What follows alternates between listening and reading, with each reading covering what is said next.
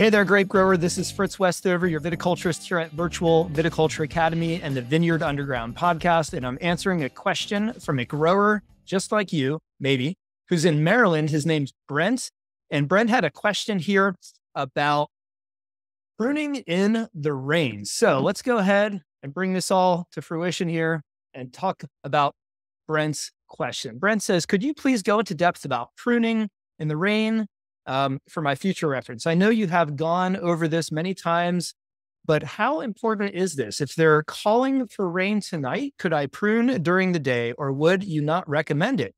In Maryland, it is extremely hard to only prune when there is no rain in the forecast for several days. We would never get anything or everything done if we applied that rule. Is a few hours enough for a pruning wound that is, to heal? And could we prune on Tuesday if they're calling for rain on Wednesday?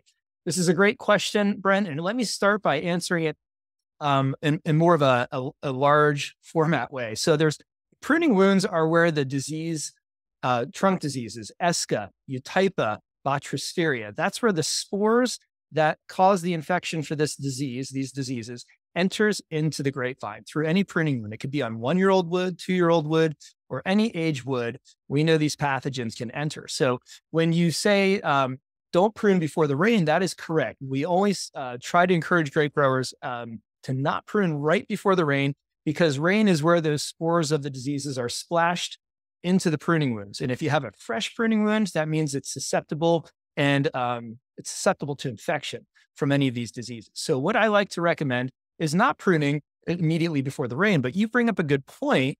Where you're growing grapes in Maryland, it rains a lot during the dormant pruning season. So you really need to get your pruning done before the end of the winter season. And if it rains every 3 or 4 days, that means you're going to inevitably be pruning right before a rain event in some cases. So what I'm recommending that growers do is look into products that can be placed on the pruning wounds that can protect those pruning wounds from diseases that cause trunk decline. And this would be ESCA, Eutypa, Botrysphaera, and others. So there are some products out there that are either conventional. An example of one of those would be Topsin M. That's fungicide that is labeled for use on pruning wounds. The problem with that product is it can be washed off during a rain event and it would need to be reapplied.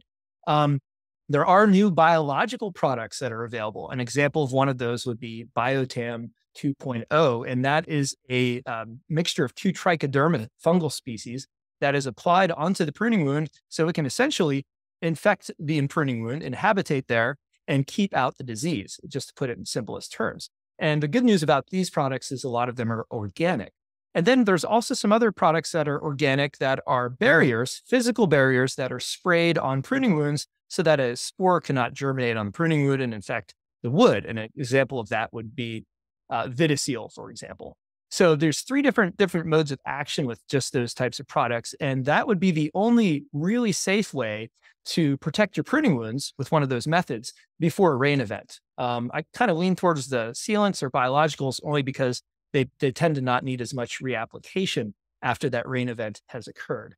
So for your case, if you are pruning and you know rain's coming and you have to prune anyway, my best advice to you is to find the suitable pruning wound protectant that you can put on before that rain comes. And if you can get it on immediately after the rain, that would be acceptable too. Now, as far as pruning wounds and how long they take to heal, I did a great interview with Dr. Ep15 on the Vineyard Underground podcast, where we went deep diving into this topic and talked about how dynamic the process is of pruning wounds to heal. Pruning wounds can sometimes dry up and become basically sealed or healed within 7 to 10 days after pruning. And sometimes it could take weeks, if not months. Sometimes a pruning wound can heal up and then reopen when sap flow starts in the spring.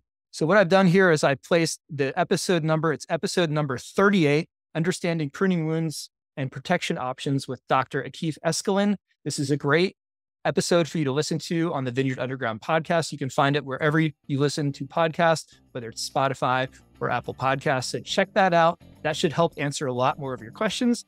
And I'm glad you're able to be here today to ask a question. I hope it's going to help a bunch of other growers out there, not only in Maryland, but in other parts of the world where we're concerned about pruning wound diseases. Take care, and we'll see you on the next episode.